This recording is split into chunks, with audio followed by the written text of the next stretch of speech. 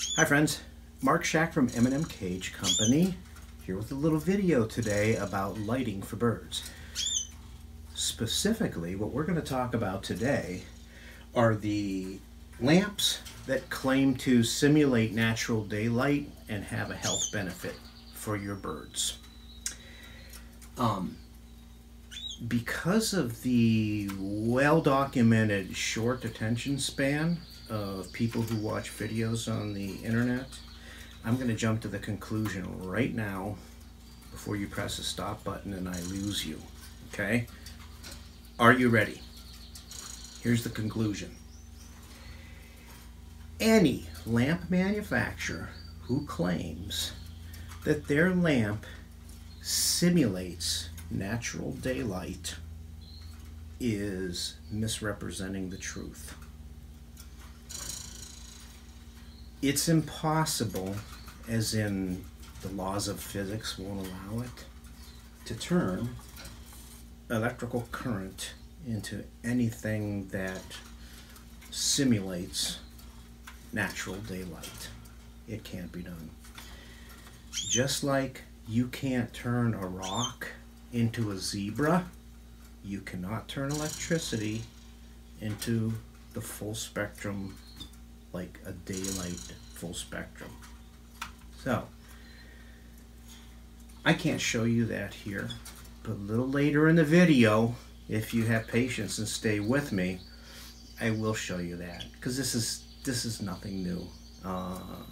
It's been proven for 20 years. I will show you the actual data that proves it, so you don't have to take my word for it. But now I'm going to show you about the UVA and the UVB thing. Right now, you're looking at receipts from Amazon that shows that I bought these lamps, and you can clearly see from the receipts that they claim that they have UVA and they claim that they have UVB. And as you can see, they are pretty expensive. $17, $27, quite a bit of money. But hey, if it keeps your bird healthy, then it's worth the money, right? As you see, here's the same ones that I bought on Amazon. I am going to open them up. I know this is the boring part, but I wanted you to see it coming out of the package. You know, just to show you there's nothing hinky going on here. And I know, not very exciting watching a bald guy screw bulbs in, but these little things are to keep the light from washing out the camera. Bulb number 1.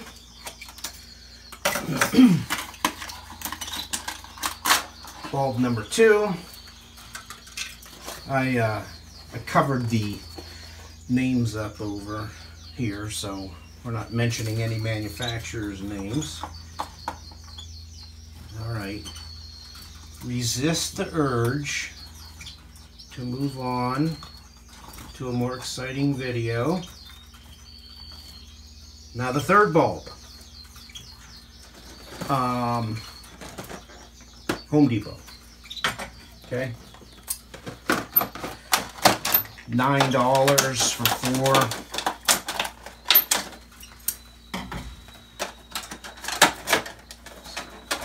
4. So you're looking at a $2 bulb versus the $17 and $27 bulb.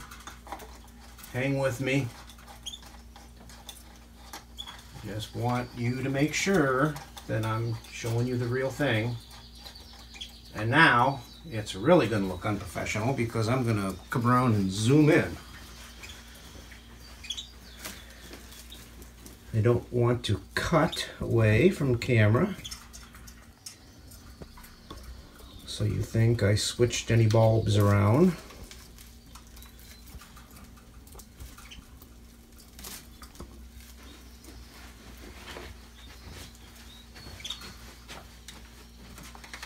This is a UVA UVB meter. It was like $500, but all it does is show the presence of them.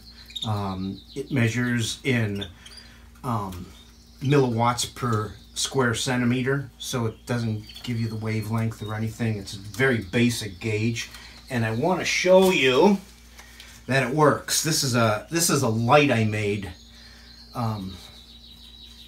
bird poop and dust all included. I ran this in my bird room for 2 years. I wanted to do a study on the effects of UVA on birds, so this is a strip. You can barely see it's on because you can't see UV. This is a strip of UVA LEDs, and I'm going to show you that the meter works. And unfortunately, this is an LCD meter, so it's going to, I hope you can see it. Now, meter works. Got a flashlight to try to shine the LCD screen up for you. UVA, UVB light number 1. Okay, it is not reading anything. 0. UV nothing. The other one, press the button. UV nothing. Home Depot bulb, as would be expected, UV nothing. But let me show you something. As I get closer to the bulb, all right, I'm almost touching it now. It's picking up a tiny little bit. Tiny little bit as I almost touched the bulb. But look, Home Depot one does the same thing. So that tiny little bit of UV electromagnetic waves is a byproduct of the sulfurs being lit up by the electricity. All bulbs, all CFL bulbs are going to have it. Now, we're going to look at one more bulb.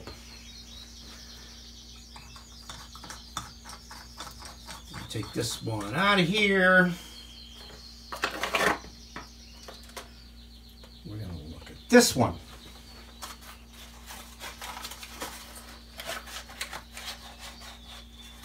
Okay, this one says UVB on the box. The other ones don't mention UV on the box. They only mention it in their ad.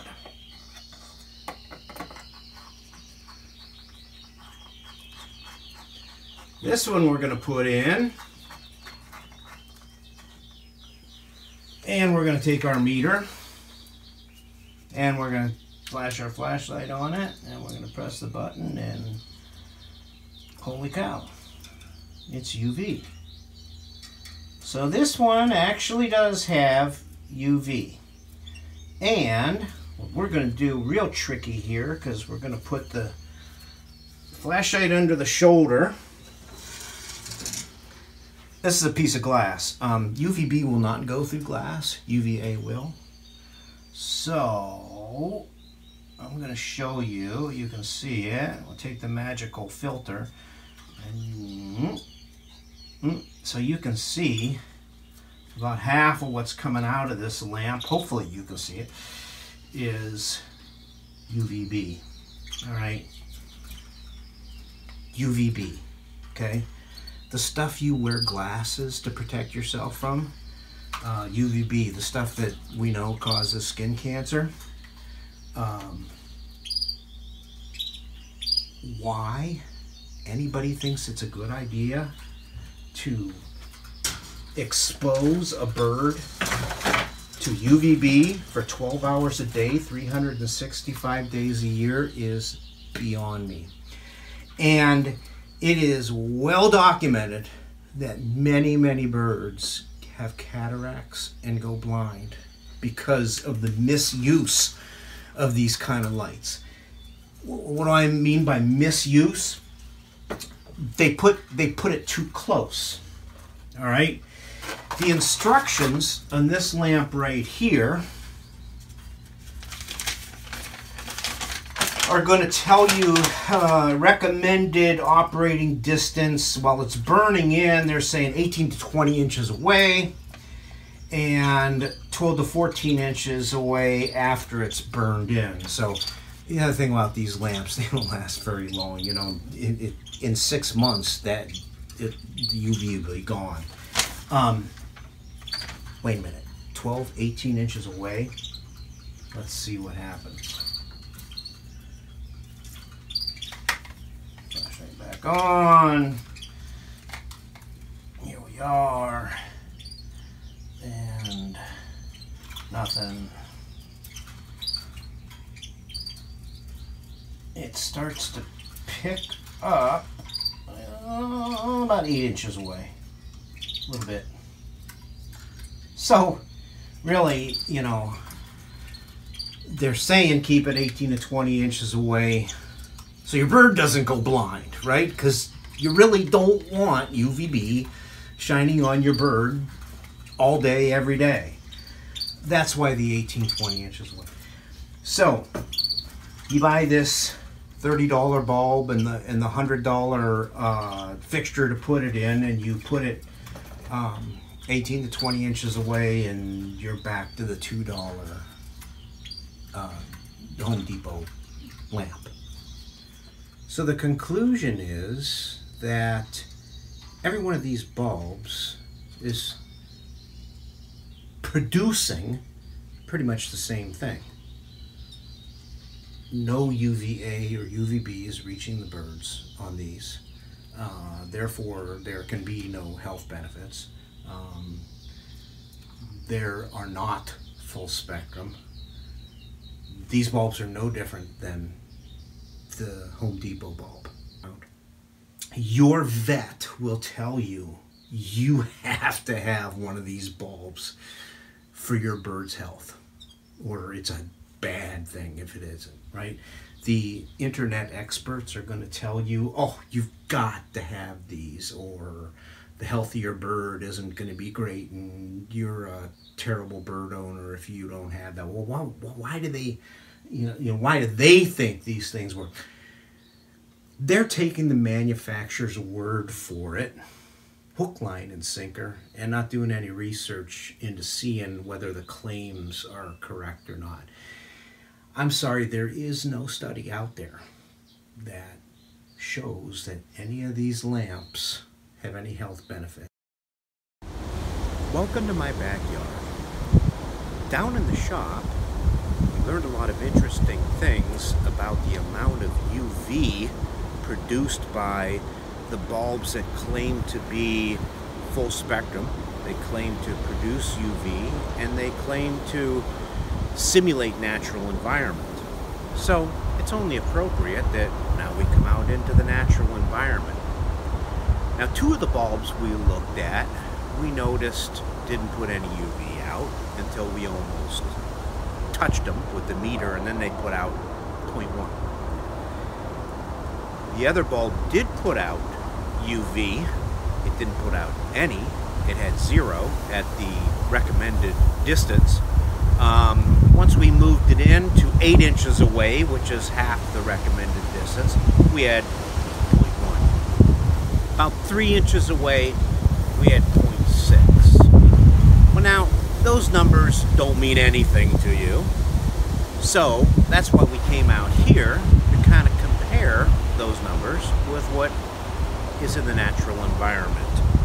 So, with the same nifty little meter here, and the sun is over in that direction, so we are going to see what the sun puts out. I'm going to walk up so you can read it. Right now, it's putting out approximately 2.2 to 2.4. Now, this is versus the 0.1. This is 2.4. So is it safe to assume that in the natural environment that birds receive 2.2 milliwatts per square centimeter UV? Absolutely not. That could be the furthest from the truth. The amount of UV that actually reaches the surface of the planet, it changes by many factors. Time of day, amount of clouds. UV doesn't go through clouds. UVB doesn't go through clouds at all. Only a little bit of UVA. So you got cloud cover, you got time of day, you got time of year, and you got location on the Earth. The closer you are to the equator, the more UV there is. We're in Wisconsin at the end of November, so this 2.4 is going to be about as low as it's ever going to be on a sunny day like today. The other thing is, when we start talking about natural environment, every one of your birds is going to have a different natural environment, a different amount of UV in its natural environment. Some of the smaller Amazon parrots live most of their lives under the canopy, which no UVB penetrates. Some birds are in the sun and out of the sun. The grassland finches, they're in the sun all day. And there again, depending on which part of the world your bird is from, they're going to receive a different amount of UV. Now, rest assured, none of your birds are from Wisconsin, and none are from latitudes this far north. So this 2.4 is ridiculously low, but I wanted you to see how even a ridiculously low number is so much higher than these lamps that claim to be natural environment. Taking into consideration all of the factors that define natural environment, for there to be a claim that one bulb simulates natural environment is just absolutely preposterous. It isn't true. It can't be done. Never has. Never will. Welcome back to my shop. So far, we've been talking about the ultraviolet component in the bulbs that the manufacturers claim simulate natural daylight, and we've seen just exactly how much they truly do simulate natural daylight. But there's still another component, the whole full spectrum thing that we haven't talked about. Now, at this point, you're probably getting really bored and thinking, oh my gosh, when is this video ever going to end? All right? Well, to tell you the truth, as far as the subject of lighting goes, we've just scratched the surface. It is a very lengthy and very technical subject, lighting. The lamp manufacturers take advantage of the complexity of the subject of lighting to continue to bamboozle the public into thinking that there's something magical about their light when there isn't. Because to tell you the truth, it's really easy to make the claim that this light does X, Y, and Z, but it's very difficult to dispute that claim because of the whole complexity of the subject. If it's starting to sound like I'm exaggerating a little bit, or like I'm a conspiracy theorist or something like that, and if something in the back of your mind is saying, like, hey, come on, this is so extreme, it can't possibly be that bad. Well, let me tell you, it is. Manufacturers do this all the time. So, to help with the boredom you're experiencing right now, we're going to have a little bit of fun, and we're going to look at some other manufacturers who made just as outlandish claims about their products as full spectrum lamp manufacturers make about theirs. Not too long ago, a company came out with this product, and you're probably going to remember this. It was called Airborne. It was supposed to prevent colds, cure colds, boost your immune system, all kinds of miraculous things. Unfortunately, Airborne agrees to pay $23.3 million to settle a lawsuit over false advertising of its miracle cold buster. Okay, in reality, this did nothing. We jump down to this example and we see Hershey's. One you would think is a pretty reputable company and one that you could put your trust in, right? Why would they have any reason to lie?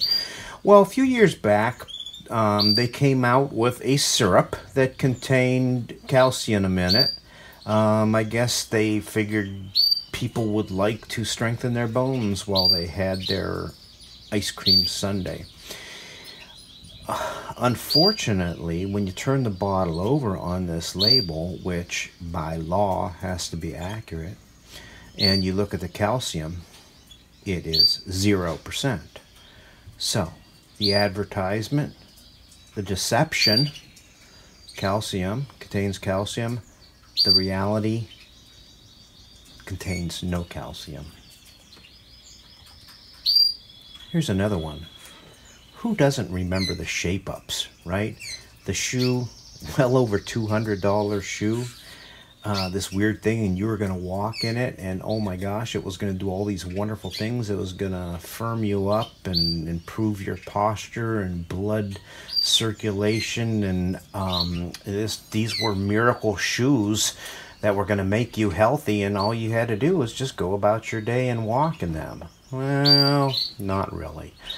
Skechers will pay $40 million to settle FT charges that it deceived consumers with ads for toning shoes did.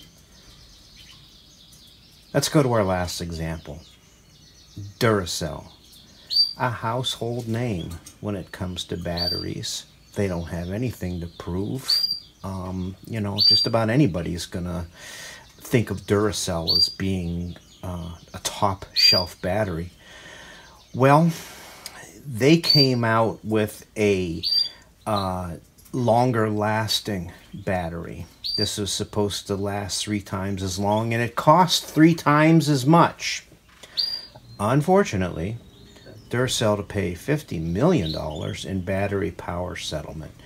In actuality, this battery was the same battery that they had always been selling, and it didn't contain anything in it that made it special. Manufacturers do this stuff all the time. That's why we have this Latin phrase up here called caveat emptor, which means let the buyer beware. It is our job as consumers to verify the claims of the manufacturers. And that's what this video is about.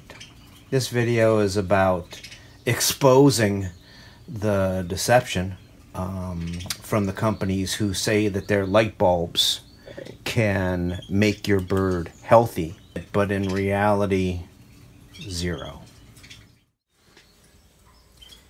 So I've been promising you science, and we're to that point now where you're going to see it.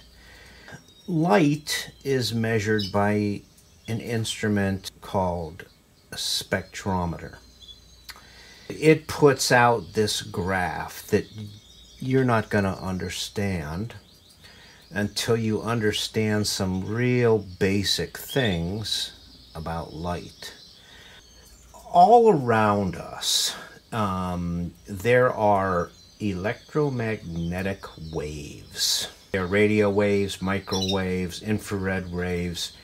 Depending on the wavelength, and wavelength is the measurement from peak to peak, they have different effects on our surrounding. Radio waves from peak to peak are as long as a football field. Microwaves start getting a little smaller.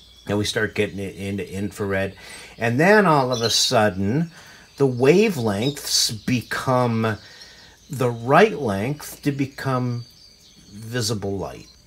The electromagnetic waves that we want to talk about are made by the sun because of the whole natural environment thing. The sun creates EM waves in the ultraviolet, and we've been talking about UVA and UVB. It creates UVC, but it never gets through the atmosphere. Very little UVB gets through the atmosphere. Most of it's UVA. This is the visible spectrum of light, and then the infrared, that's the heat you feel from it. Now here what we can see, these are the different wavelengths. A visible light is between 400 and 700 nanometers.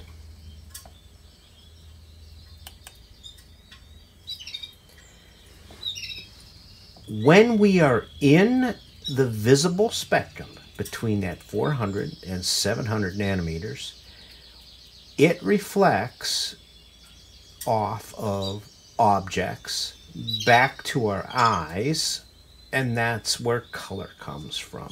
Just as the color of paint changes when you mix different colors, light changes when you mix different wavelengths. So as all these different wavelengths combine with each other, it creates up to 1 million different colors. If only certain wavelengths are present, you're only going to see those colors. Remember black lights that we play with? And you turn a black light on and every other light off, you know, that everything looks really funny. Well, that's because all the other wavelengths have been eliminated except that one, and that one is actually, you know, almost near UV, and that's why it makes everything funny, because it's the only spectrum present. Now, this is what the output of a spectrometer is. This is what it produces and how it reports the measurements of light.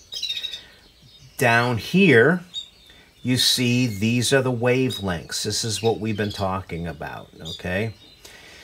So along the bottom is the wavelength, and in this direction is basically the power of that wavelength. So here you're seeing a fluorescent lamp, and it's just showing you how much of these different wavelengths are present in the light that this lamp produces. This over here, this is sunlight at noon. This is what you know, the full spectrum lamps are supposed to be simulating. Now, as you can see, it is, and I like this graph because it added the color to it. So this is, not only does it represent how much there of that spectrum there is, it also is kind of telling you what color that is. So you can see these numbers. There's up 100, and it is, you know, it's almost the entire spectrum. When you start getting down to this short of wavelength, now you're starting to get into the UV. This is a spectrometer only measures visible light, so that's why it starts to drop off here. But as you can see, very even across here, all of the wavelengths are present. You remember that slide we see that a wavelength, when it reflects off something, is what causes our eyes to see color.